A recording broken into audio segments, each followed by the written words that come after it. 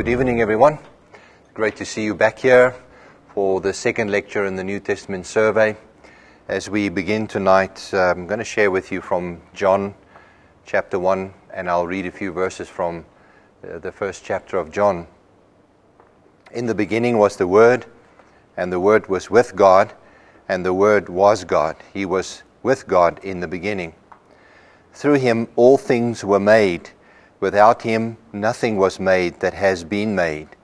In him was life, and that life was the light of men. The light shines in the darkness, but the darkness has not understood it. There's also a footnote right here in the NIV.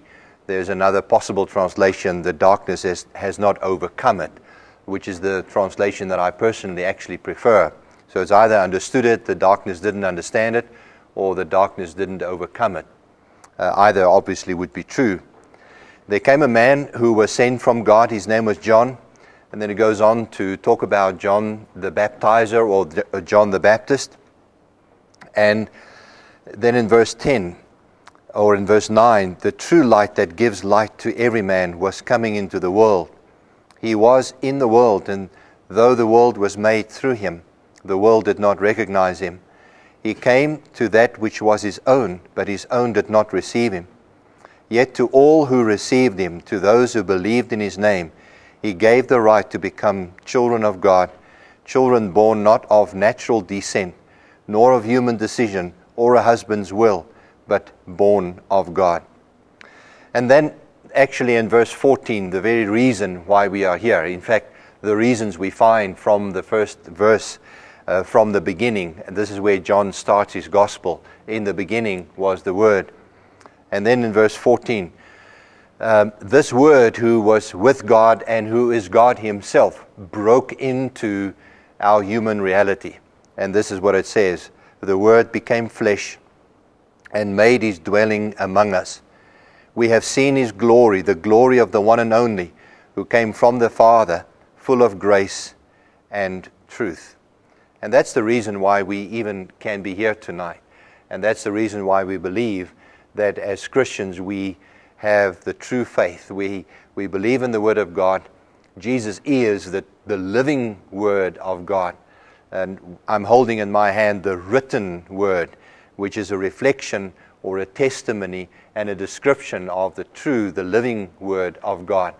And if we believe what John is saying, which I do believe, then in the beginning was this Word, and this Word was with God, and this Word came into our very being, into our human existence.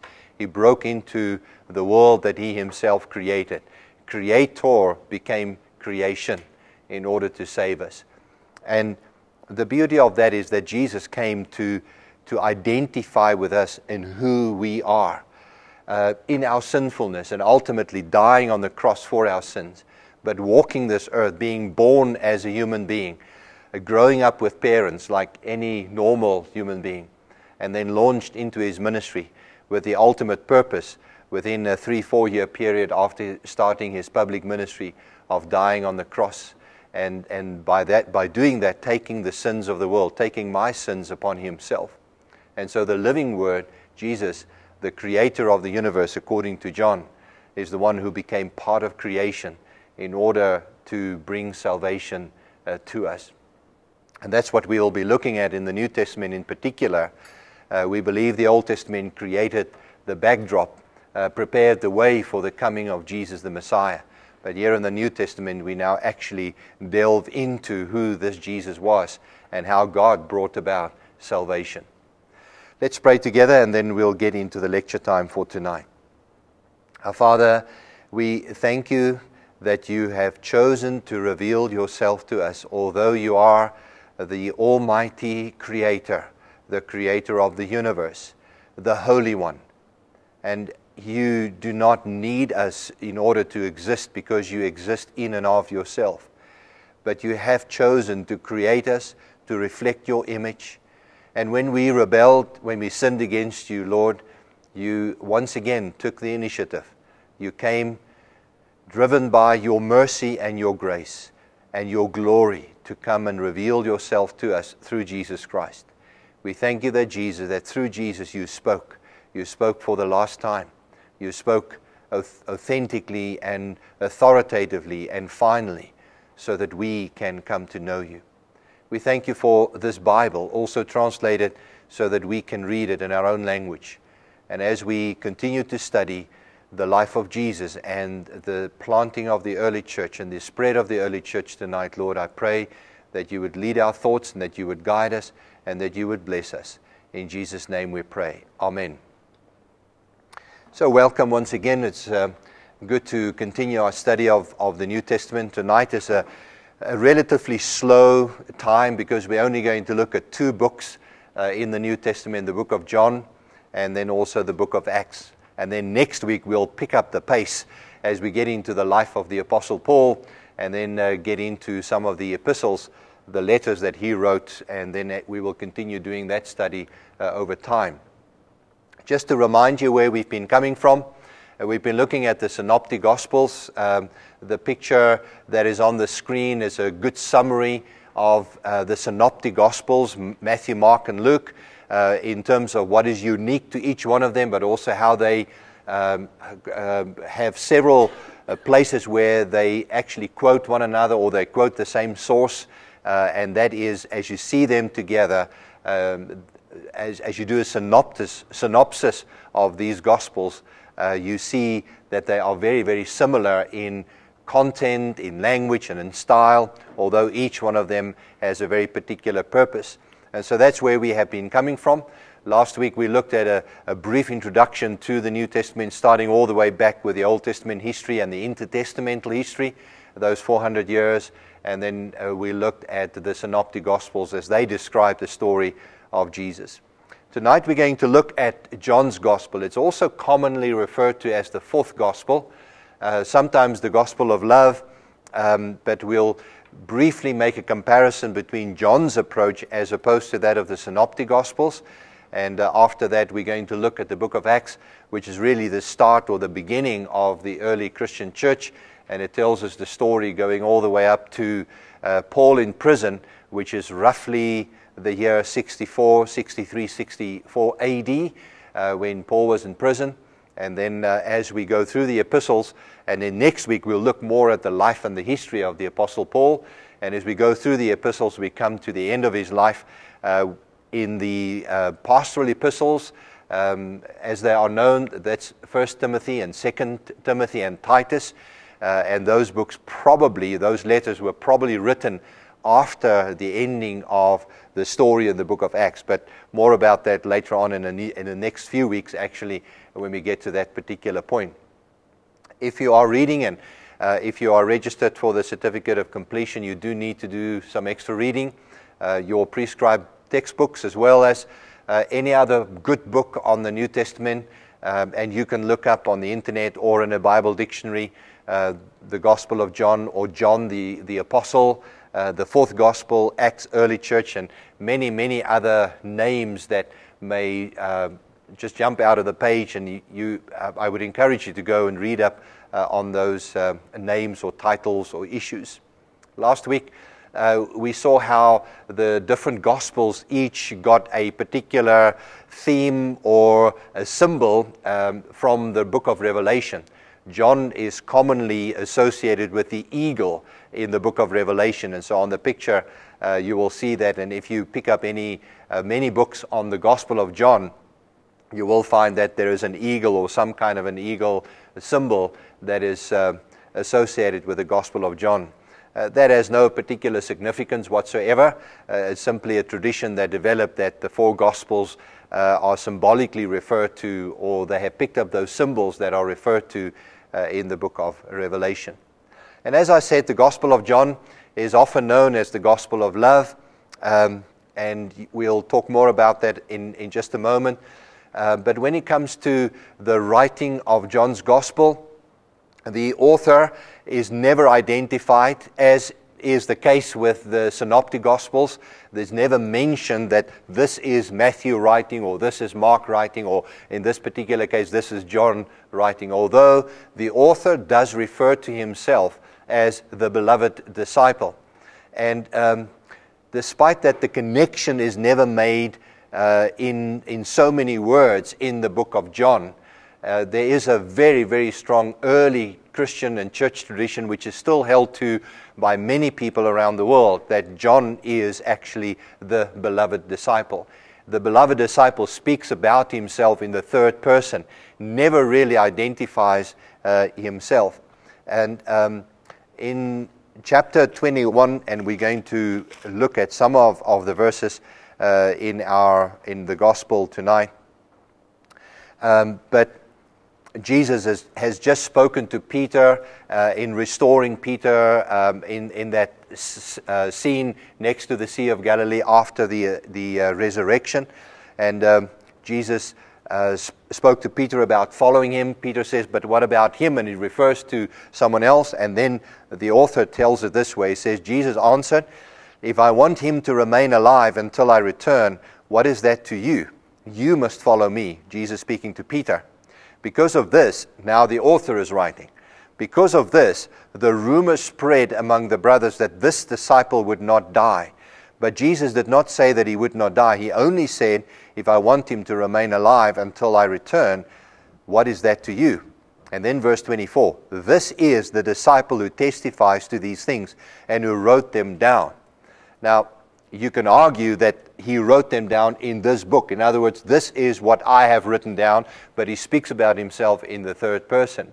Or it could be a reference to another book, which the author here, and then it would be an unknown person to us, who had access to and then used that information and put that in this book.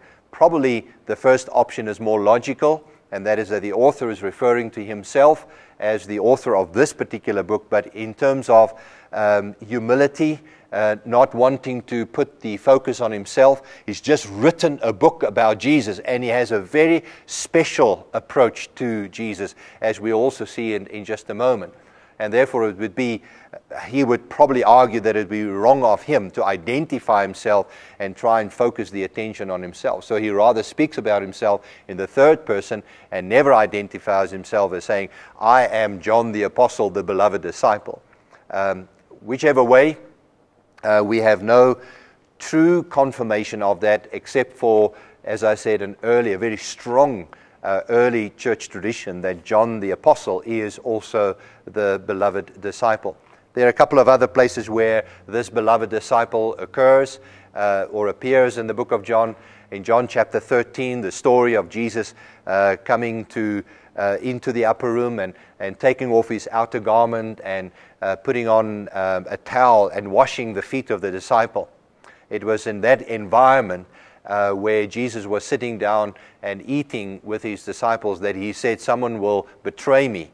And then Peter sort of indicated to the beloved disciple to ask Jesus who it was. And again, the impression is created that this beloved disciple was very close, intimately, closely related to Jesus. And so again, the author, the beloved disciple, or John, would feel awkward to identify himself because he seems to have this very special position among the apostles. The gospel is probably the last of the four to have been written. Last week we looked at the synoptics. My argument with them is that they all were written before 70 AD, and that's the fall or the destruction of Jerusalem and the destruction of the temple. And it would be very strange that event is not referred to, especially in the synoptic gospels. John has a very, very different purpose, and so I wouldn't find it strange that he doesn't necessarily refer to that. In fact, you may actually have picked up already as you read through the four Gospels that John is the only one that does not describe the Lord's Supper, for example. He doesn't actually refer to the blood and the body, which all three the synoptics do, as well as Paul refers to that in 1 Corinthians chapter 11. But John doesn't. John only has Jesus from chapter 13 onwards in the upper room, washing the feet of the disciples, and then reclining with them, having the supper. And then there are long discourses where Jesus teaches them about what is going to happen, the Holy Spirit and the vine in chapter 15, and the Lord's Prayer, or the Jesus prayer, intercessory prayer that we find in chapter 17 and so on. But there's no reference to the Lord's Supper or the institution of the Lord's Supper in John's Gospel. which is in line with John's purpose, and that is to focus the attention on the divinity of Jesus, who he was, and more specifically, the fact that he came into this world. As he starts out his gospel, he is the Word of God. He is God himself, who became a human being in order to save us ultimately. It is in John's gospel, or related to John's gospel rather, that we find the oldest manuscript evidence. If you have been in Module 1, you may remember something about the text of the Bible. How do we know that what the words, the actual words that we have in the Bible, that they are reliable and that they are ancient and that they literally go back to the first century as we do believe? And there's a whole study called textual criticism. I've done most of that introduction in the first module, but just by way of brief reference over here, scholars have access to copies of copies and hundreds and thousands of copies, either in translation or in Greek, and those go back all the way to mostly the 4th century onwards. In other words, from the 300s and onwards. So most of the manuscripts we have date from that period, and then they increase as time goes on, and by about 800, 900 or so, we then have evidence of hundreds and thousands of different manuscripts that are used in order to, if you wish, to put the New Testament back together to make sure that the text that we have is actually a reliable text. But here we have, and the picture on the screen is a picture of that one little bit of manuscript evidence. It's a small fragment of St. John's Gospel, measuring less than 9 centimeters high. And it's one of the collections of a Greek papyri. Papyrus is the old, those days, 1st, 2nd century writing materials. It's similar to paper, but it was made of Egyptian reed. This is, the plural is papyri, and is held in the John Rylands Library in Manchester. On the one side, it contains parts of verses 31 to 33, and on the other side, verses 37 to 38 of the 18th chapter of John's Gospel.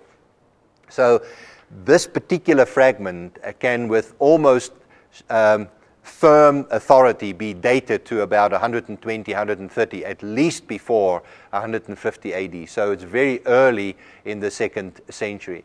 And to date, this is the oldest piece of manuscript that we have. We don't have any of the original manuscripts. In other words, the original letter that Paul wrote to the Romans, or Matthew wrote the Gospel, we don't have any of those available to us. But this one at least dates back to the first half of the 2nd century AD. In terms of the purpose and the approach of John, he states very clearly his purpose, and we have been in chapter 21 earlier on, but at the end of chapter 20, John says this: Jesus did many other miraculous signs in the presence of his disciples, which are not recorded in this book. But these are written that you may believe that Jesus is the Christ, the Son of God, and that by believing you may have life in his name. John, in other words, tells us that he was selective in the material that he put in this particular book, in this manuscript called John's Gospel. And he tells us the purpose for that. I have selected certain things, he said, put it in this volume, so that you may believe that Jesus is the Christ, the Son of God. And by believing in him, you may have life in his name. So that is his purpose. We don't find the purpose so much stated in the other Gospels, in the Synoptic Gospels, but here we do have that. One of the differences between John and Matthew, Mark, and Luke. In Matthew, Mark, and Luke, as we saw last week, there are particular purposes, but we have to almost look beyond the surface, read between the lines, like Matthew wrote probably to convince Jews that Jesus is the expected Messiah. But that you can only gather by reading through the book and reading between the lines. Here John is stating his purpose very clearly for us. Many believe that John wrote later than the Synoptics, and we'll look at that also in a moment. But probably the kind of approach that he's taking represents a further development in the early church. we must remember that the disciples, the apostles, represented a transition. They were Old Testament believers, mostly. And most of them were normal, simple, either a fisherman or a tax collector or a zealot or whatever. So they were not necessarily steeped in the theology of the Old Testament, although they knew the Old Testament, and they would certainly have been growing up with some knowledge of the Old Testament and Old Testament theology and beliefs.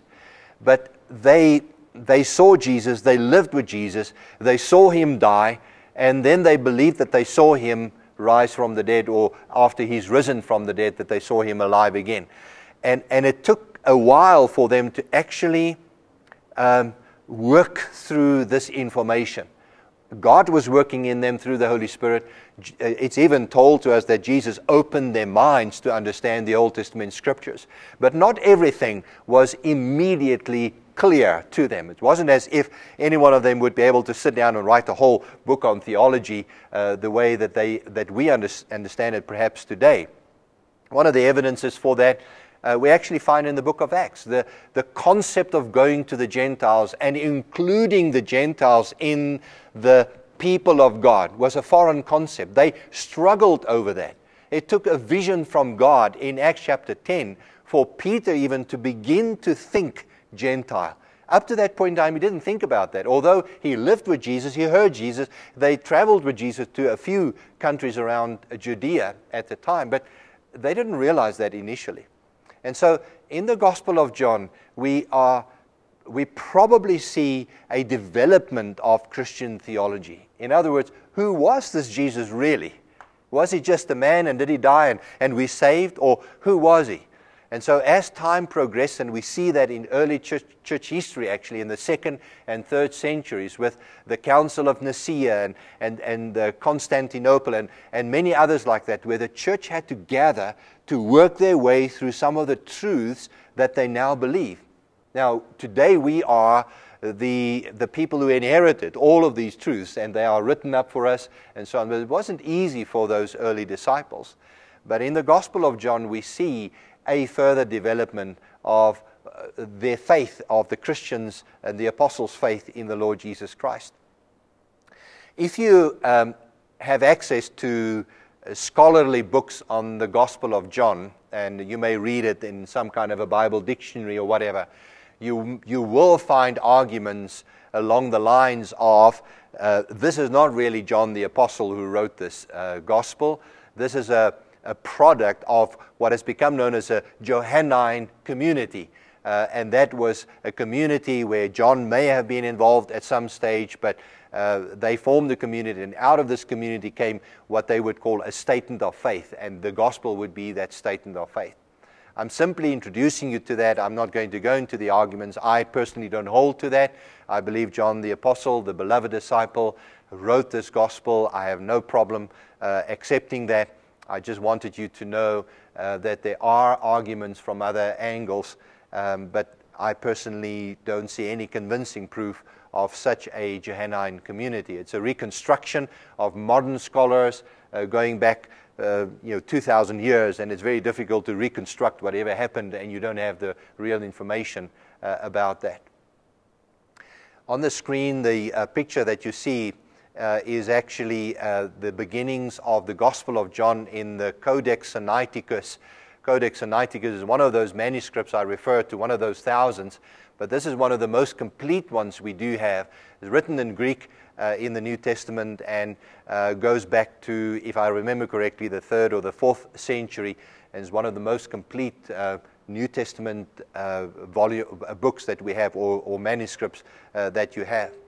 When you look at John compared to the Synoptic Gospels, the storyline is the same. Jesus came into this world, although John doesn't describe the childhood period of Jesus, only Matthew and Luke do that. Mark doesn't, and John doesn't either. However, when you look at the beginnings, we saw how Matthew went back to Abraham. Mark only starts with Jesus when he started his ministry. Luke went all the way back to Adam. John goes back to in the beginning. Now, it's interesting that he plays with words that you find in the book of Genesis. In the beginning, God created the universe, or God created the heavens and the earth. And John is playing with that same idea in the beginning. Now, if we fast forward a little bit, some weeks now from now, we'll be looking at 1 John, 1st, 2nd, and 3rd John. And it's interesting that we believe that it's the same author that wrote those letters or those epistles as well. And you find similar kind of language. He says, that which was from the beginning, which we have heard, which we have seen with our eyes, which we have looked at and our hands have touched, that we actually proclaim to you, and I'm summarizing. But John goes back to the beginning. And when you then begin to compare, you read through the Gospel of John, you really don't have to be a scholar to understand almost immediately that the ethos, the language, the approach, the description of John is very different to that of the Synoptic Gospels. The synopsis of the three Gospels, the Synoptic Gospels, look very similar. The language, the feel, the grammar, and so on, the stories are very similar. But John is very different from that. He follows a different flow or a description of the events. When you sort of do an overlay, if you wish, then John has stories and visits to Jerusalem, for example, that the others don't have. From the Synoptic Gospels, it looks like Jesus only went to Jerusalem once. But John has Jesus several times in Jerusalem, going back and forth. At one stage in chapter 4, for example, Jesus goes from Judea to Galilee. He goes from Jerusalem side north, and he's traveling north through Samaria, which is where he encountered the Samaritan woman. And then in the very next chapter, you may find Jesus back in Jerusalem again. And so John told us, already I read that he made a selection of the things that Jesus did in order to prove that Jesus is the Messiah, or that he is God. John's story takes on a more theological reflection. There's no doubt it's not just a description of history, which of course it is, but it's a particular angle to the history that John takes. And the angle is that of proving that Jesus is the Word of God, who was with God from the beginning and now became flesh and dwelt among us. So it's far more about the identity of Jesus. And as you read through the Gospel of John and you start highlighting, and I encourage you to do that, there are different ways in which you can read the Bible. Sometimes you want to read it for maybe what it says to you about your Christian growth. I, at the moment, have a habit of coloring it in. I have color pencils, and anything that is about my own Christian growth, I color it in green, for example. Or if there's a statement about my position in Christ, I may color that in blue. But when it is about God and who God is, or the identity of God, or in this particular case, the identity of Jesus, I may color that in red or in purple. Or it's something that Jesus did, I color that in purple. And when you do that exercise, and you then just page through your Gospel of John, you'll see the many red marks every time there's something about the identity of Jesus, because that's one of the things that John does, is trying to identify Jesus as the Son of God and the one who came into this world to save us. John also does not describe miracles. He doesn't call them miracles. He describes ones that are different from the ones we find in the Synoptic Gospels, and he calls them signs. And he particularly uses that word, and we'll look at that also in just a moment, but he wants to highlight the fact that they are not just miracles. Jesus is not a miracle worker. Jesus performed those signs, miracles, because they point to something beyond the actual miracle that happened. And that is, it points to the identity of Jesus, the fact that he controls the universe ultimately. And then John highlights Jesus' encounters with the Jews. Now, it would be wrong to deduct from John. In fact, when you read through John, it looks like every single Jew was opposed to Jesus.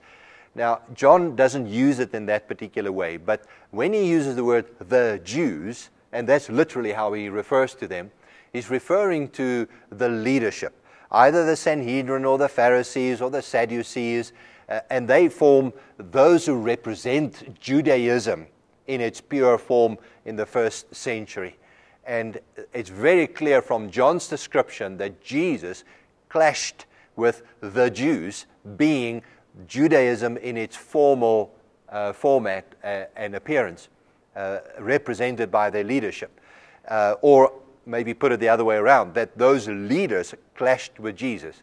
And so John has Jesus several times in Jerusalem, where he encounters the Jews. And ultimately, it's those Jews who then have a trial of Jesus and hand him over to Pilate, and they cause the death of Jesus. John contains no parables, interestingly enough. You go to last week, we looked at some of the parables and how they are used in the Synoptic Gospels, and we also listed the number of them in every one of the Synoptic Gospels. But John actually has no parables. Jesus doesn't tell any stories. There may be similes or references, comparisons, and so on, but in the language of John or in the description of John, there are no particular parables. Also, his vocabulary is, compared to the others, rather small. It is half of that of Luke. And I'm not sure which of the scholars do this kind of exercise, but someone has counted the number of words in the vocab of Luke, found that there are probably about 2,000. John is only half of that. But the interesting thing with John is that he uses words very, very powerfully. So although his vocabulary is limited, half of that of Luke, the meaning that he attaches to that is significant. In fact, more often than not, you find John playing with words, where he may use a very simple word, but there could be a double meaning. And John uses it in such a way that oftentimes the Jews actually misunderstand Jesus. They thought he was saying X, but he was actually really saying Y. That's the sort of thing that John does on a fairly regular basis. Why the differences? Well, I think it's the same as we have discovered last week with the Synoptics. There are different purposes. John has a very specific purpose. His work represents a more developed reflection of the person of the Lord Jesus Christ and what he then came to do. So once you understand who Jesus is, you then go back and look at what he did, you will have a different understanding. It's not just a man who was born, he came and he did a bunch of miracles and he died on a cross. It's more than that. It goes back to the beginning. In the beginning was the Word. And this is all part of God's plan. So when Jesus came into this world, born in flesh, to dwell amongst us, in John chapter 1, verse 14, it has major significance. And so John is able, probably 30, 40 years later, after Jesus' death, to look back and reflect on the life of Jesus in a different way than perhaps the Synoptics did. And their purpose was, again, very different to that of John. He wrote to show that Jesus confronted the Jews. And so there may be a very strong, or there's a strong possibility that the readership here were Jews, and that they were the ones who needed to be convicted or convinced that Jesus is the Messiah. Clement of Alexandria, who lived about 200 AD, said that John wrote a spiritual gospel. And I think that is quite an apt description of the book. When you compare the Synoptics, it looks like simply just a description. Jesus said this, Jesus did this, Jesus died, and so on. But John describes more. He goes further, he goes deeper. He uses certain opportunities to describe the life and the person of Jesus Christ. In terms of a basic outline of John's Gospel, it's best just to summarize it. If you go to some of the books that I have recommended, or some of the books on the Gospel, it will have a very detailed description, breaking it down from one story to the next and one highlight to the next. But by way of a very brief summary, John gives us a prologue, which is a theological introduction to the book of John. That you do not find in the Synoptics. They simply set the scene, tell the story of Jesus. But John has a prologue where he sets the scene for describing who Jesus really was, the Word of God. From chapter 1, verse 19, after the prologue, we have, for about 12 chapters long, we have the public ministry of Jesus. And that is Jesus traveling back and forth. He's in Galilee, he's in Judea, he's in Jerusalem, he's in different places. And so we have his public ministry where crowds are gathering and he performs certain signs or miracles. And then chapters 13 to 17 is something that you do not find so much in the synoptics, is Jesus' private ministry with his disciples. From chapter 13, washing the feet of the disciples, he's in the upper room. And John uses 4-5 long chapters to describe this upper room experience where Jesus is now spending intimate time with his disciples. This is the occasion where the synoptics describe the Lord's Supper. But for John, it is the intimacy of the moment, is Jesus spending time telling his disciples who he was, what he came to do, and then more particularly their relationship with them. And then it ends in chapter 17 with what has become known as the high priestly prayer, Jesus' intercessory prayer, where he prays for his disciples and he prays for all of the other disciples who will believe in Jesus as a result of their ministry. Wonderful prayer if you want to spend some time in that. And then in chapters 18, 19, and 20, we have the passion and the resurrection of Jesus, also described by John in a very similar fashion, but obviously unique to his own language. And then John is the one who adds a postscript. In fact, chapter 20 almost looks like an ending. I've read that already, where he gives his purpose. And then there's a postscript. There's a final appeal almost. And he says, afterwards, Jesus appeared again to his disciples by the Sea of Tiberias. That's the Sea of Galilee. It happened this way. Simon and others went fishing, and then there was a miraculous catch of fish when Jesus was standing on the shore. He invited them, and this is the occasion where he then talks to Peter, reinstates Peter after Peter's denial of Jesus and so on. And that's where the book ultimately ends, with Jesus inviting Peter to follow him. And then we looked at the beloved disciple after that. So that's a basic outline of the Gospel of John. We've referred to the signs in John's Gospel, all those miracles. Out of all of the miracles that Jesus performed, there are plenty of them. John selected 7, calls them signs, to demonstrate Jesus' divinity and his power over the natural. The signs are often used in John's approach to introduce Jesus' teachings. A very typical one is the breaking of the bread or the multiplying of the bread, which is also described in the synoptics, although the synoptics have 2 of those. But John describes this multiplication of the bread. And then Jesus travels across the Sea of Galilee to the other side. People follow him.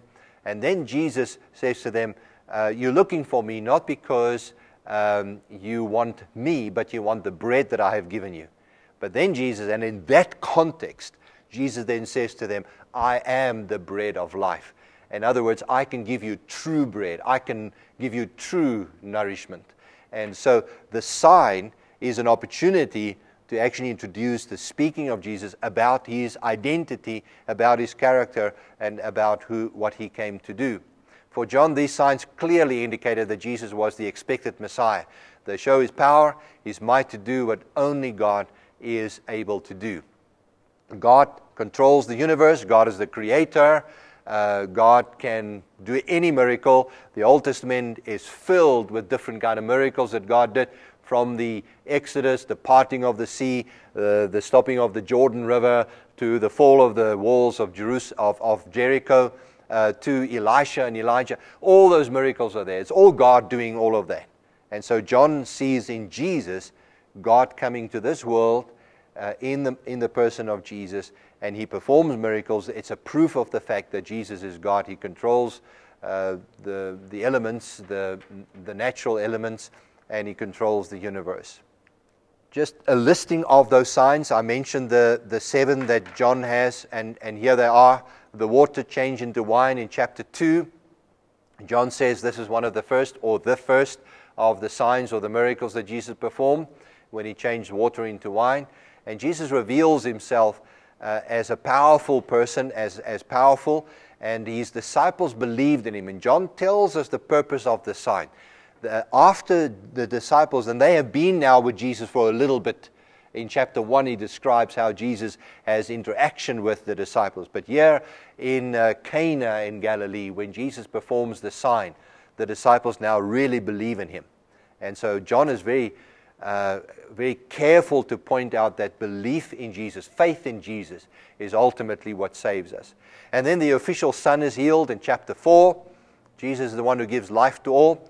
There's an invalid and a long description of an invalid, a man who is healed, and Jesus works like the Father. There is life in the Son. That's the description or the discussion that follows. The man is actually healed on the Sabbath, and Jesus says, I work like my Father. And so the Jews then want to stone Jesus because he equates himself with the Father, with God. There's the 5,000 that are fed in chapter 6. And that leads to, as I said earlier on, a discussion to Jesus as the bread of life that came from heaven. Jesus walks on water. In chapter 6, just after that story, he has the power. He has power over nature. And then there is a very long description of a blind man who was healed by Jesus. And it brings in the Jews as well, because the man walks with his bed on the Sabbath. They challenge him. Then they say, no, you haven't been blind. Then they brought his parents in. It's a long description, ultimately, to again prove how Jesus, or how the leaders, the Jews, were in opposition with Jesus. But Jesus demonstrated that by that sign, the fact that it's more than just physical blindness. It's also spiritual blindness that really needs to be healed. And the Jews proved to be spiritually blind. And this blind man, this physically blind man, actually begins to see because he begins to believe in Jesus. So spiritually, not only physically, but also spiritually, he starts seeing. And then there is, of course, the well-known raising of Lazarus from the dead, and that is in chapter 11. Again, it's a long description, but it leads to a wonderful discussion of Jesus, who reveals his love, his power, his life-giving ability, and the fact that he then refers to himself as the resurrection, the life and the resurrection, when he talks to Mary and to Martha, the sisters of Lazarus. In terms of the message of John's Gospel, he selectively used information about Jesus to confirm that Jesus is the Word of God. He is God himself, God's final revelation. We'll pick this up again when we get to the letter of Hebrews, where we'll talk about God revealing himself through Jesus. Jesus is the Word of God. God speaks into this world. And again, the language is similar. John picks that up from Genesis 1. In the beginning, that's the word, in the beginning God created, in the beginning was the Word. God spoke, God said, let there be light. The Word is the spoken word now. As God spoke creation into being, so God is now speaking salvation into this world through Jesus Christ. Jesus is the Son of Man. He's the Savior of mankind. He's the Messiah. He's the Son of God, the incarnation of God. In fact, Jesus said, you need to look at me. When Thomas, I think it was, said to him, reveal us, show us the Father, Jesus said, I've been with you for so long. And then he leads them to understand that by looking at and understanding Jesus, they have actually seen the Father. They have seen God, because Jesus and the Father are one. And then the titles and the claims of Jesus confirm that he is God. John wrote to prove that Jesus is God. There is no doubt when you read through the book of John, from the first opening prologue all the way through, Jesus is God. Some of the characteristics that we find in John, the debates with the Jews. We also have Jesus several times in contact and in conversation with individuals. They are personal conversations. Probably some of the most well-known ones. There's a shorter little conversation with Philip. You don't find that elsewhere in the Gospels. But then there is Nicodemus. Nicodemus is one of the Jews. He is a Pharisee. But he comes at night because he's scared of other people. And then there is this long conversation, among which we find our very, very famous John 3:16. God so loved the world that he gave his only Son. It is in that context that God talks about, that Jesus rather talks to Nicodemus about the rebirth, the new birth. Unless you are born from above, unless you are born again, some translations say. Unless you are born from above, you can't know God. And of course, Nicodemus misunderstands that, which is a very typical writing technique of John. He writes in such a way that Jesus is often misunderstood. He uses irony, actually, quite often to bring out the tongue-in-cheek type comments that we find, such as the use of irony throughout the whole book. God loves the world. God is love. We'll pick that up again in 1 John, where John makes that statement in so many words. God is love. Part of his character is love. And in John 3:16, we know that very well. He says that God so loved the world. And then the upper room discourse, we don't find that in the other synoptics. Another characteristic of John is the emphasis on the Holy Spirit. The Holy Spirit is present, especially in Luke, but John has longer descriptions, especially in chapter 14 and in chapter 16. Jesus talks about the Holy Spirit. We would be a lot poorer in our understanding of the Spirit of God unless it was for John who related this conversation about the Spirit and what he comes to do and how he convicts of sin and how he teaches us about Jesus and so on. Jesus' high priestly prayer, I've referred to that already. The I am statements are also fairly unique to the Gospel of John. We find the I am statements listed or referred to rather in the whole of John's Gospels, ranging from I am the bread of life or the living bread. In chapter 6, we've referred to that already. I am the light of the world. I am from above. I am the door. I am the good shepherd. I am the resurrection and the life in chapter 11. And I am the way, the truth, and the life in chapter 14. I am the true vine. And then probably the most direct statement of John, which really got the backs up of the Jews at the time. When you look at John chapter 8, verse 58. I'll go to verse 54. Jesus replied, if I glorify myself, my glory means nothing.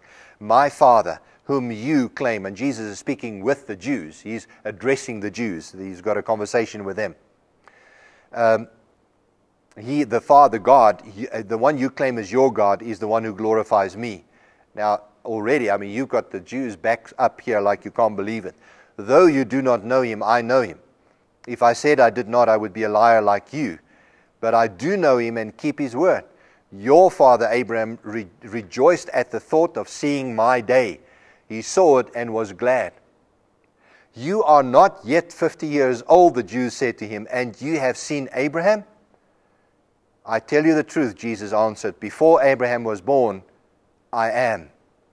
At this they picked up stones to stone him, but Jesus hid himself, slipping away from the temple grounds. Now, this is Jesus in the temple or on the temple grounds, and he is saying the words that you don't ever say, and that is, I am who I am. That's exactly what he said. And in Exodus chapter 3, verse 14, it's the exact same name that God claims for himself. Moses said, tell me your name, because what do I tell your people when I get there? Who are you? And God said, I am who I am. And so the Jews would never refer to that. And it's the word, and obviously this is written in Greek, but it's the same word that you find in Hebrew that is related to our name for God, Yahweh, which even today Jews never pronounce for fear of taking the Lord's name in vain. No wonder they picked up stones. They wanted to stone Jesus because he was virtually saying to them, I am God. I am who I am. And therefore he got their backs up. Some of the key titles. I have only gone to John chapter 1. I thought, let me just read through this one chapter. Now, if you go on and you read all 21 chapters of John, you will be able to add many, many more of the titles of John. But just in John chapter 1, which is significant because it's also part of that prologue that I referred to earlier on. But Jesus is called the Word of God, the light, the one and the only. He is the Lamb of God. He is the baptizer with the Holy Spirit. He is the one who therefore owns the Holy Spirit in a certain sense and therefore can give the Holy Spirit. He is called the Son of God in chapter 1, verse 34 and 49. He is called Rabbi and Teacher. He is called the Messiah or Christ. He is the King of Israel. He is the Son of Man. Now, just in that little list there in chapter 1, you find the identity of Jesus very strongly on the foreground and on the forefront. And when you read through John, the rest of John, and I really encourage you to take a pen or a color, and every time you see something that identifies Jesus or speaks about his character or his identity, to underline it or to color it in, and you'll be surprised and blessed as you do that exercise. Reading from the Gospel of John, I encourage you to read the prologue and chapter 6, Jesus, the bread of life. The Good Shepherd, again, we don't find that in any one of the synoptics, but Jesus has a long conversation identifying himself as the Good Shepherd. And then the raising of Lazarus, chapter 13, the washing of the feet, and then the high priestly prayer in chapter 17. And in chapter 21, we have Peter's commission, the reinstating of Peter, and then also the epilogue right at the end of that book. As we summarize the life and the ministry of Jesus, coming to the end of the synoptics, and now tonight we've looked at John's Gospel.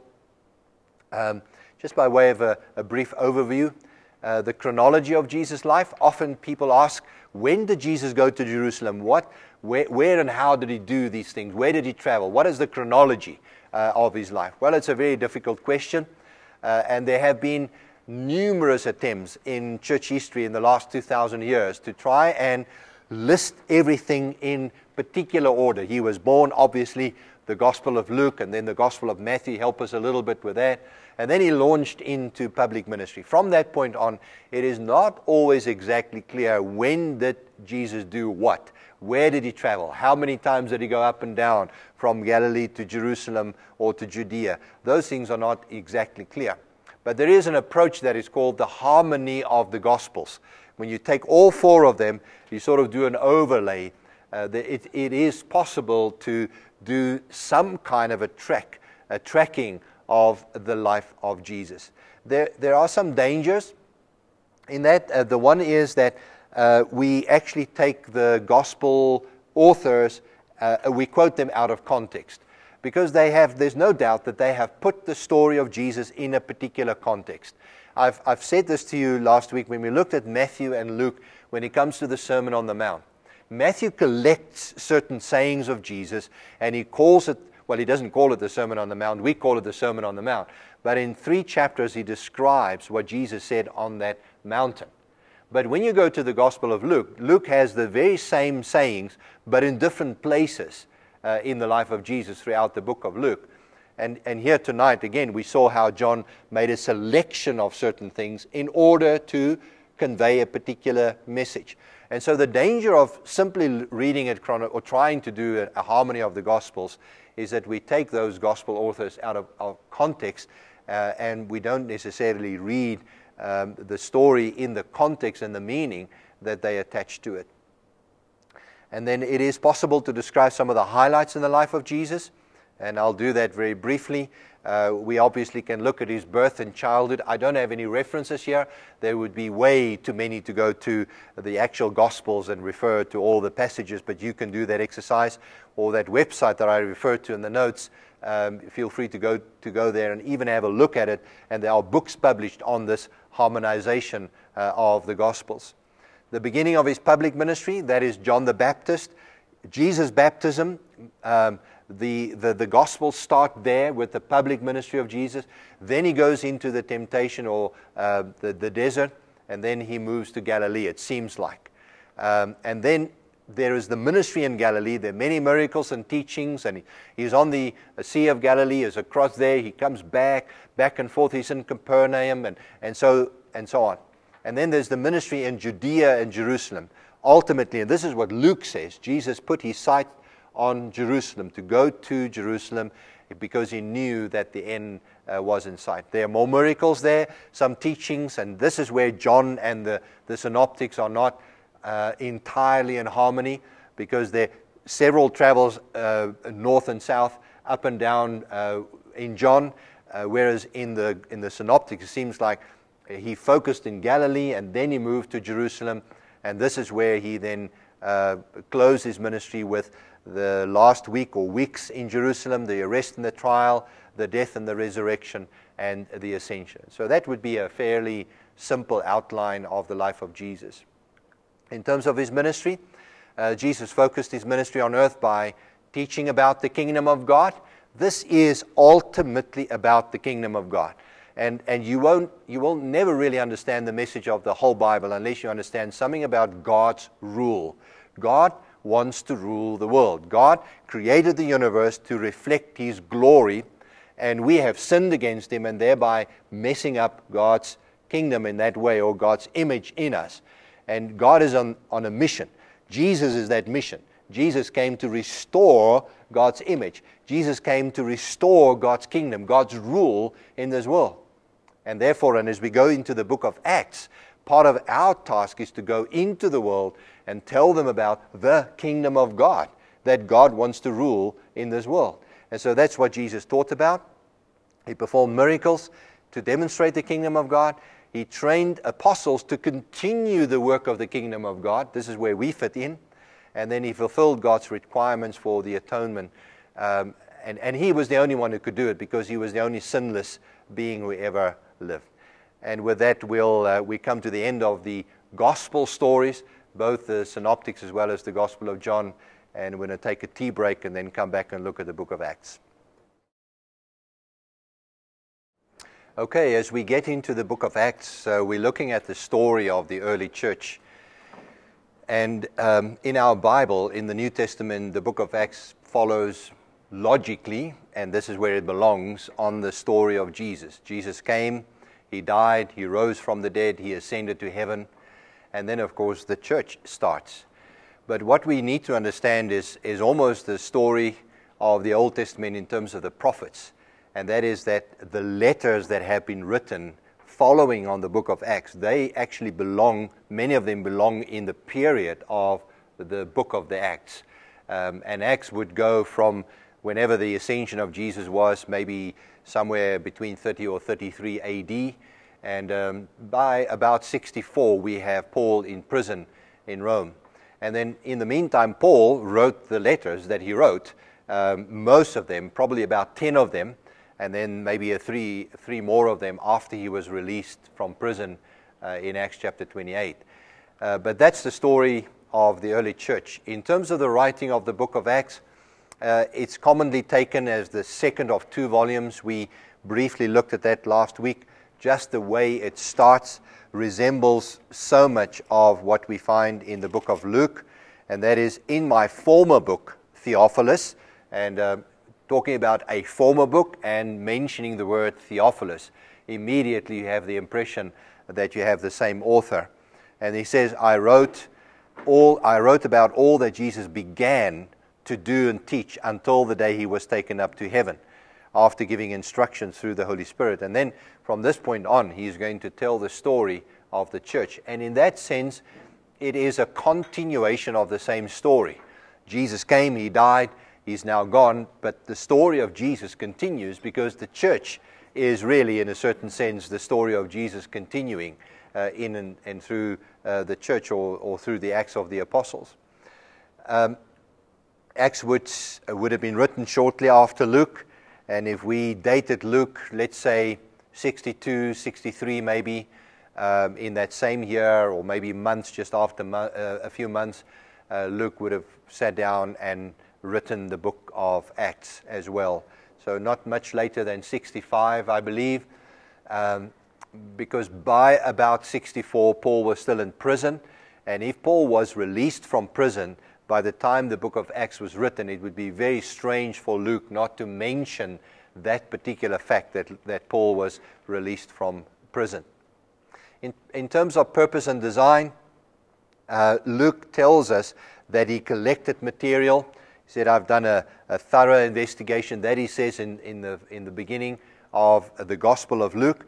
And then over here, he goes from collecting information all the way to personally writing. Ultimately, when Paul is on the ship to go to, as a prisoner, to go to Rome, then we have the so-called we passages, the first person plural. And so we believe that Luke actually experienced some of the things. He may have been one of the people accompanying Paul even on some of his journeys, and at least on that final journey, Luke was there. But then he gives us a a clue in terms of the summary of the book and how he's going to design this book. And it is a book designed around a particular purpose. And the purpose is to tell the story of the early church. And therefore, Luke tells us how Jesus came to the disciples, and after meeting with them for a while, and when they met together in verse 6, they asked him, "Lord, are you at this time going to restore the kingdom to Israel?" He said to them, "It is not for you to know the times or dates the Father has set by his own authority." And then verse 8 is a key verse. And verse 8 really tells us the structure of the book. And he says, "You will receive power when the Holy Spirit comes on you. You will be my witnesses in Jerusalem and in all Judea and Samaria and to the ends of the earth." And then from that point on, Luke really begins to tell the story along those very same lines. We have the receiving of the Holy Spirit in the description of the day of Pentecost in chapter 2, and the start of the church in Jerusalem.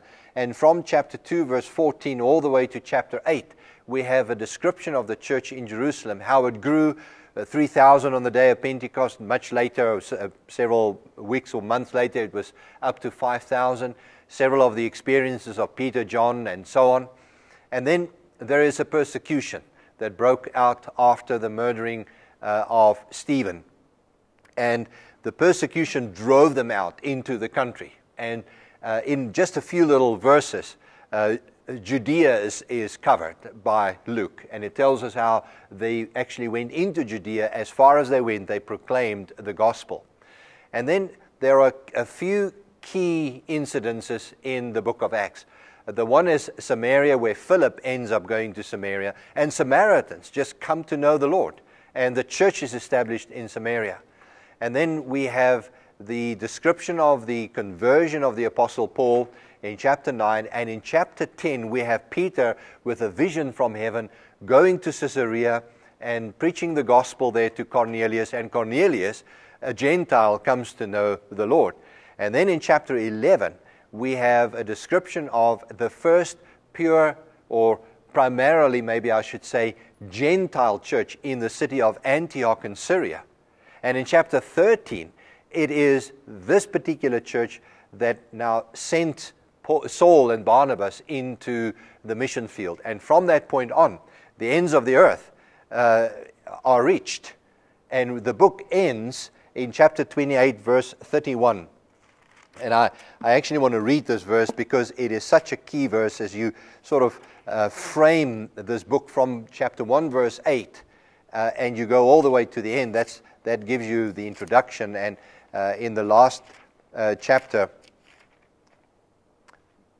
Paul is in prison in Rome. And it says for 2 whole years in verse 30, Paul stayed there in his own rented house and welcomed all who came to see him. Boldly and without hindrance, he preached the kingdom of God and taught about the Lord Jesus Christ. And that's how the book ends. And that's the closing frame of this picture. In the middle, we have the spreading of the gospel. And Paul now is in Rome, which is the capital city not just of Italy, it is the capital city of the world. And it says, boldly and freely, Paul was able to proclaim the gospel. It's kind of a strange comment or a verse or language when you think about a man in prison. I mean, he's in a home, but he's under house arrest, if you wish. And so it's kind of a strange picture to paint when you say, boldly and freely he proclaimed the gospel. But Luke is making a point. And the point is that the gospel has reached the ends of the earth, as it were. Now, that picture continues, obviously, after Acts, and it's still continuing till today. And missiologists will tell you of the unreached world out there, the 1040 window, and how many millions and billions of people have never heard the gospel, and so on. So the story continues. But the reality is that Luke tells the story in such a way that the promise that Jesus made and the command that he gave in Acts chapter 1, verse 8, that whole thing plays out in the book of Acts. And this is the way, roughly, that one can get the picture. Jesus says, you will receive the Holy Spirit when He comes upon you, and you will receive power when the Holy Spirit comes on you.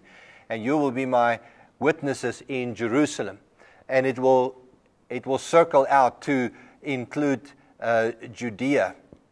And then it will circle out to Samaria. And then you will reach the ends of the earth. And when you look at this particular picture, and when we get to the final module, I will expand even more. But when you look at Jerusalem, those were Jews reaching Jews in a geographical location that was close to themselves. They lived in Jerusalem at the time. They were there. It's relatively easy to reach people of similar language, similar culture, similar geographic environment. But when they went to Judea, they were reaching people of similar culture and language, but geographically they were further away. And the moment you cross over into Samaria, geographically speaking, it's not that far away, but culturally speaking, they were distant. Because now you're talking Samaritans. At one stage, John and James even wanted to call fire down on a town of Samaria. And when you go into the history, the intertestamental history, you find Jews and Samaritans fighting one another, killing one another, and certainly at loggerheads with one another. And here the gospel goes into Samaria, and people of a different culture are being reached. When you go to the ends of the earth, which is what Paul then starts doing, Antioch is now a Gentile city with a Gentile congregation. And from this Gentile congregation, now the gospel goes into Asia Minor. And more Gentiles are coming to know the Lord. Now you're talking far away, geographically speaking, but also culturally speaking. The further you go from home, the further you are culturally and language-wise and so on. And so Jesus was really saying to His disciples, I want you to take the gospel. The Holy Spirit will enable you to do so. But to take the gospel from your home and ultimately to the ends of the earth. And the way the book is written, according to Luke's pattern, the author's pattern here, is that is exactly what has happened over time. There is a picture on the screen with a similar sort of layout to what I have on the board. Some of the key events that we find in the book of Acts, we have the ascension of Jesus. This is described in more detail. In fact, the most detail that we have in all of the Bible about the ascension, we find in the first chapter of Acts, where Jesus goes up in a cloud, and then there are angels, and they say to the disciples, to the apostles, He will come back just as He left. And then the outpouring of the Holy Spirit on the day of Pentecost is described in chapter 2. That's another key event that we need to understand. It's an event similar to the crucifixion and the resurrection and the ascension of Jesus. Pentecost represents one of those historical, theological, biblical events that cannot be repeated. But as a result of that, the Holy Spirit is now here, and He continues to work, and He causes a stir wherever He goes and wherever He is working in the hearts and minds of people. And then in chapter 2, we have the first Christian church. We have the church in Jerusalem. And there's a wonderful description of how they gathered and listened to the Word of God and gathered in the temple, and the Lord added daily, and the apostles were teaching, and how they shared their material possessions even with one another. There is chapter 9. It's another key passage where Paul is converted. And the story actually turns here in chapter 9. And Luke slips this bit of information in because Paul is going, Saul at the time, he's going to become a very important figure. And so in chapter 9 that information is slipped in. It's only in chapter 10 that Peter visits Cornelius, and the first Gentile, then proper Gentile, comes to know the Lord. Some of you may wonder about Philip and his contact with the Ethiopian. So was the Ethiopian not a Gentile? Of course he was a Gentile, but he was a converted Gentile. He became Jew or Jewish in his belief, which is why he was in Jerusalem. He came to Jerusalem to worship, and there are many examples of that in the Old Testament era where Gentiles took on Judaism as their faith. So in the true sense of the word, the Ethiopian is not really a Gentile theologically or by faith, He's actually a Jew by faith, although he was born a Gentile. So Cornelius is really the first Gentile to come to know the Lord, which is why the apostles and those who came with Peter were so surprised at the Holy Spirit being given to the Gentiles. They couldn't believe that God was doing this. So it was a bit of a cold water in their face type experience. Chapter 10. And then chapter 11, we have the church in Antioch. You skip chapter 12 because that's another story about Peter and some of the miracles he did. And then in chapter 13, you have the Antioch church sending out the first missionaries. And now, interestingly enough, the weight is shifting from Jerusalem to a Gentile city, the city of Antioch. And as Paul traveled around the world in his missionary journeys, he always came back to Antioch. Antioch was his home church now.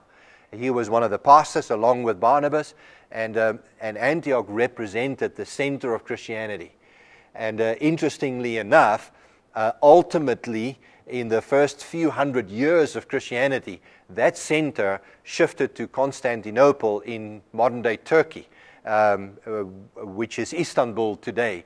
But Turkey represented the center of Christianity for many, many years. That is beyond the New Testament story. But the story shifts from Jerusalem as the center. It goes to Antioch. And when Jerusalem was destroyed and the temple destroyed with that, burned down and destroyed by General Titus, the Roman, from that point on especially, Jerusalem played a minor role in terms of Christianity. And the weight shifted to Antioch and then further on to Rome and also to Turkey. And then in chapter 13 to 20, we have those three missionary journeys described for us that Paul, that Barnabas and Saul, and then later Paul undertook. And then we have in chapters 21 all the way to 28, Paul's visit to Jerusalem, where he was arrested, almost killed by the Jews. The Romans actually saved him, and he spent 2 years in prison in Caesarea, ultimately appealing to appear before the Caesar, before the emperor, and he was then put on a ship, and there was a shipwreck and all the rest of it. And then in chapter 28, we find Paul in the city of Rome. And then chapter 28, I read a couple of those verses. That's the postscript to the book of Acts. So that gives you some of the key events, but it also gives you a bit of an outline of the book. We haven't covered every single thing that happened in the book of Acts. Some of the key leaders that we find in the early parts of the book of Acts, we find Peter. In chapter 2, it is Peter who stands up and preaches the gospel to the crowd on the day of Pentecost. As you go through the book, and I'm in Romans, so I need to go back to the book of Acts. As you go through the book on the day of Pentecost, and then Peter heals a crippled beggar in chapter 3, appears before the Sanhedrin. After preaching in chapter 4, they appear before the Sanhedrin. And so those chapters, and then we have Ananias and Sapphira in chapter 5, and the apostles heal many, all the way down to chapter 5. And then we have the choosing of the 7. We also have John along with Peter. The two of them play a major role, it seems like. We have John, although he's sort of in the background, he's alongside Peter, even when they go to the temple and they appear before the Sanhedrin. And then we have James the Apostle. Now, there's an interesting thing over here, because James the Apostle, in chapter 12, it was about this time that King Herod arrested some who belonged to the church, intending to persecute them.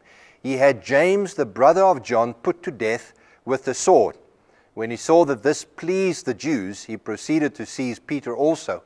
And then he goes on to tell the story of the miraculous release of Peter from prison while the congregation, the church, is praying for Peter. This is King Herod Agrippa I, and the date is roughly 44 AD, when he actually put James to death.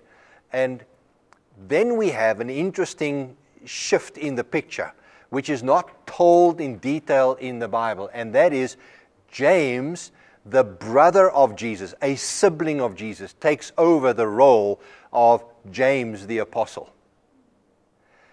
Now, that has to be the case, because in chapter 12, James the Apostle is killed. By chapter 15, there there is a meeting in Jerusalem to talk about this Gentile thing. There are Jews who say that the Gentiles must be circumcised, and we'll pick that up again and again when we go to the letters of Paul, ultimately in the next number of weeks. But Paul and several others go back to Jerusalem to have this meeting. And James stands up and he says something. And then there is the epistle of James. And then Paul mentions James as someone who is a leader in Jerusalem during this visit back to Jerusalem. And it cannot be James the apostle because he's dead. And so church tradition identified James, the brother of Jesus, as the one who took on a leadership role. We have no idea how and when this James came to know Jesus. Initially, he and some of his other brothers were actually opposed to Jesus. They thought he went crazy. His mother and the brothers even came to take him back home at one stage. But somewhere along the line, either around the crucifixion or the resurrection, or maybe before or slightly thereafter, James, and it seems like also a couple of other siblings of Jesus, came to know Jesus as Lord and Savior. And we'll pick up on that as time goes on. And then, of course, from chapter 13 onwards, the Apostle Paul dominates the scene.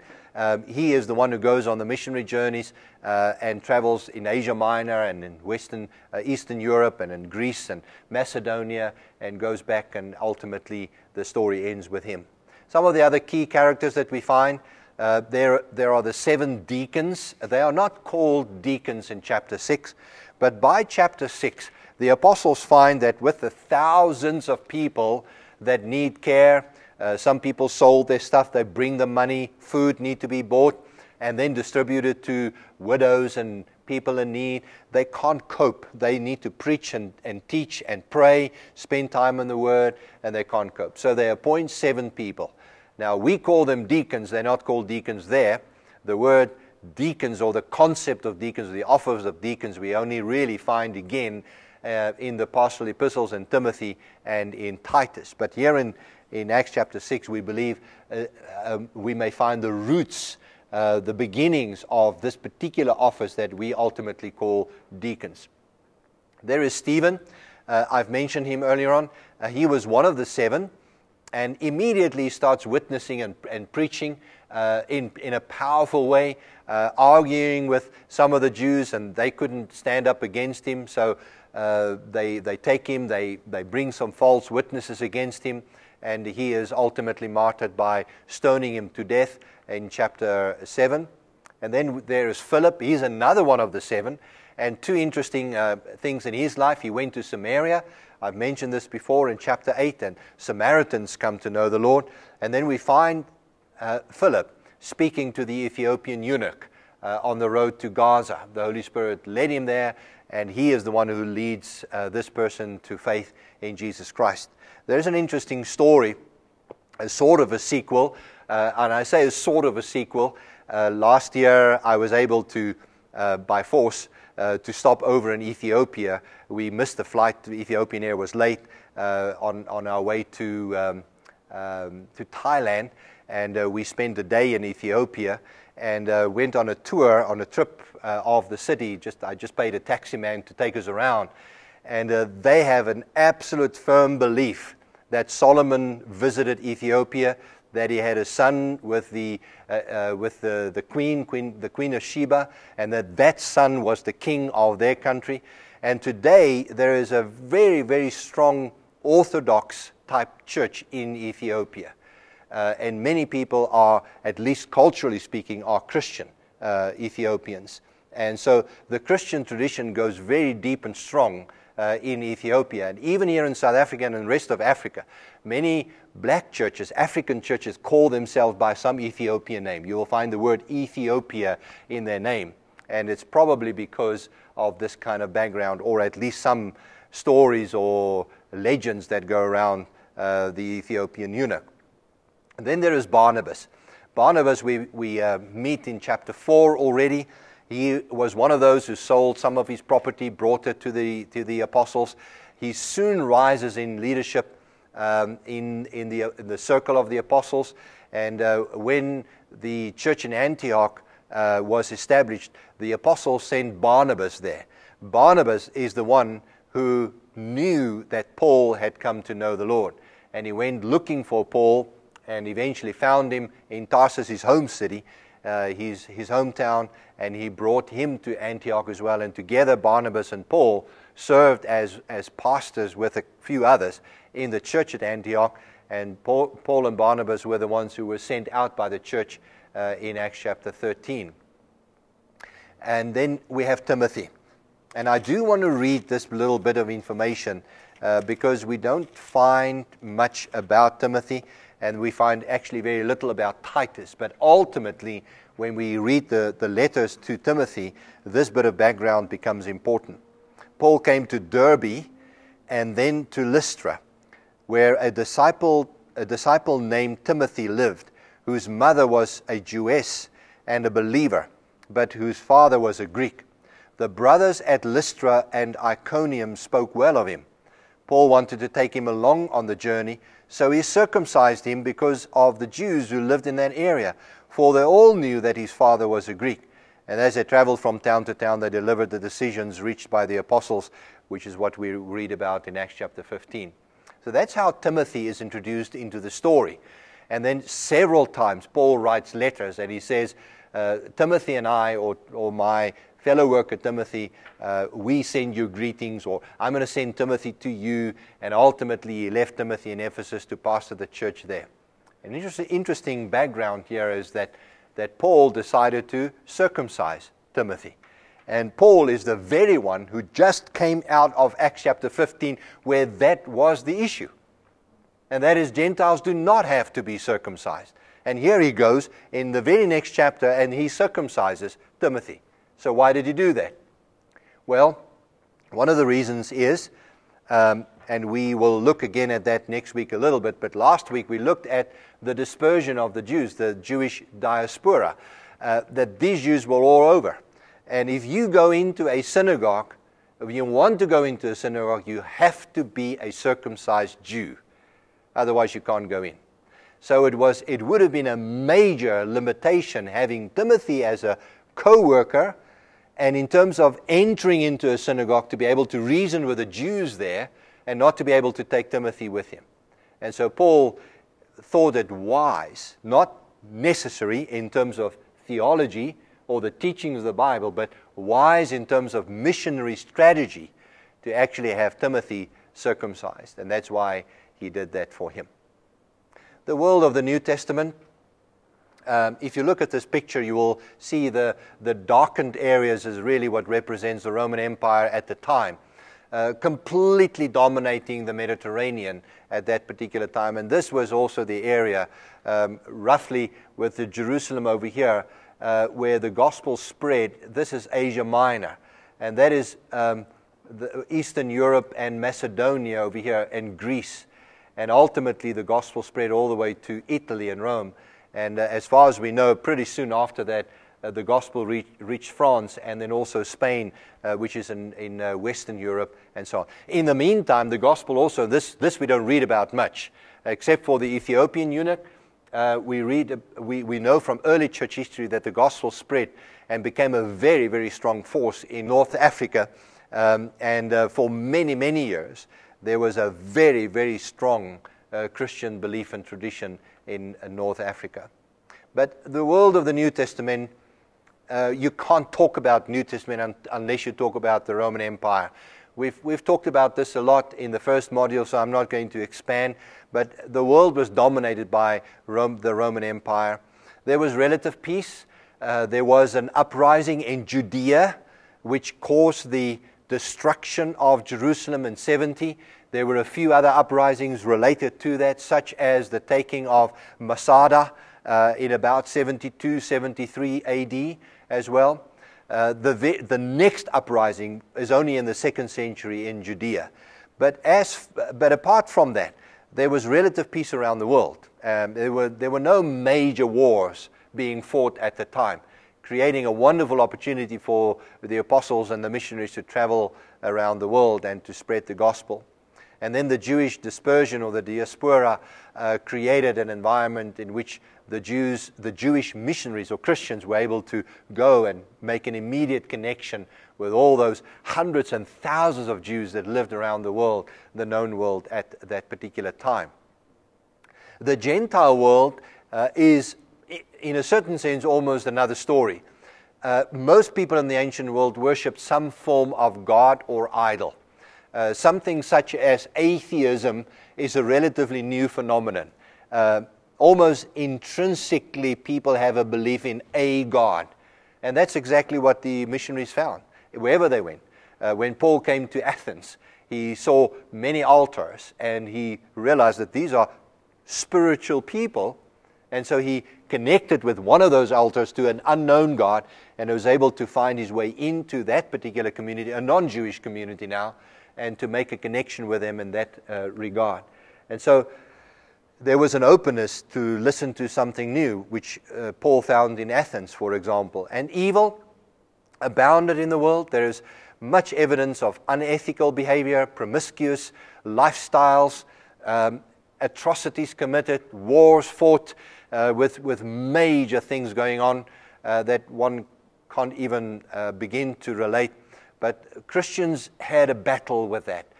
When you go to the story of the planting of the church in Ephesus, for example, and you pick up a little bit of that in the letter to the Ephesians, and then again in the letter that Jesus wrote to the church in Ephesus in Revelation, you see the battle that goes on with the Christians really trying to get rid of unholy behavior and sin in the world, which was there and blatantly offered to them, many of them coming from that sort of background anyway. And then there was opposition. That was clear.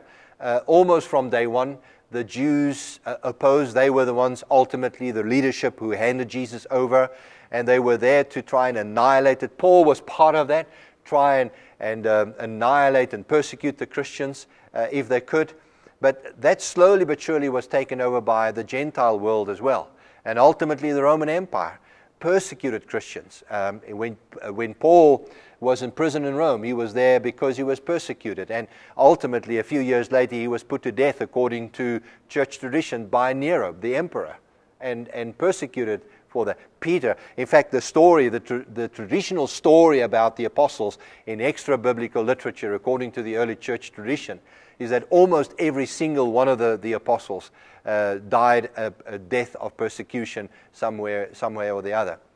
There was another persecution that was under Domitian in the 90s when John wrote the book of Revelation. Another major persecution against the Christians.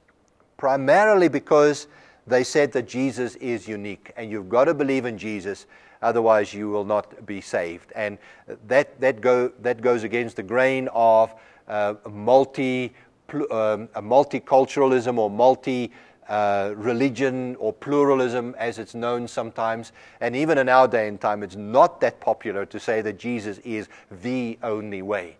And we can, in the future, perhaps expect some persecution as a result, or rejection at least, as a result of that. When we look at Paul and his missionary journeys, here is a sort of a satellite type picture, or a Google type picture with at least Paul's first missionary journey. Here is Antioch in Syria.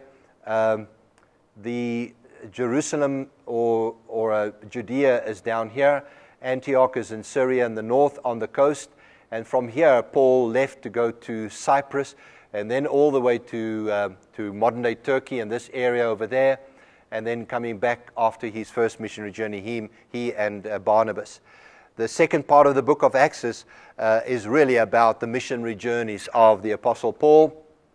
Luke tells us about 3 of those journeys, and the third missionary journey ends with Paul on his way to Jerusalem. He set his sights on going to Jerusalem. He stopped in Miletus near Ephesus, spoke to the elders there, but then he went down to Jerusalem. And while he was there, he was accused of bringing a Gentile into the temple area. And it caused a riot, and they wanted to kill Paul right there. And that's where he was captured, saved by the Romans, and then ultimately, after several years, ending up in Rome in prison. The traveling in the New Testament times was not that difficult. The Roman roads were essential for the growth of the empire by enabling them to move armies, literally. And the quicker they could move them, the more they had control over the world. And even till today, there are remains of these roads. After 2,000 and more years, the remains of the roads are still there as proof of the most effective traveling system that the Romans designed at that time. And just on that particular quote from Wikipedia, at one stage, at its peak, the Roman road system spanned 53,000 miles and contained 372 links as well. I am going to refer to the life of the Apostle Paul, and I'm going to do that next week. I'm going to go into the life of the Apostle Paul. But I'm putting up a summary of the dates just to put the book of Acts in perspective. And as time goes on, we'll put the letters on a timeline as well, almost like we did with the prophets in the Old Testament, but to get a full picture of when Paul probably wrote all these different letters. It's therefore important to understand something about Paul and his background. Paul became a Christian. We'll look at that next week and how he became a Christian and when, or what we think may be the date. But by about 35, he visited Jerusalem for the first time as a Christian. Now, he studied in Jerusalem, so it wasn't an unknown place for him. But to go back as a Christian, and he had difficulty being accepted by the Christians there, the apostles, they were afraid of him.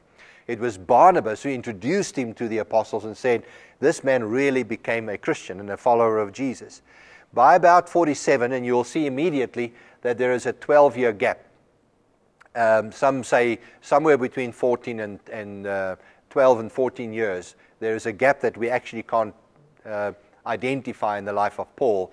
After he became a Christian, it was by 47 that he went on his first missionary journey.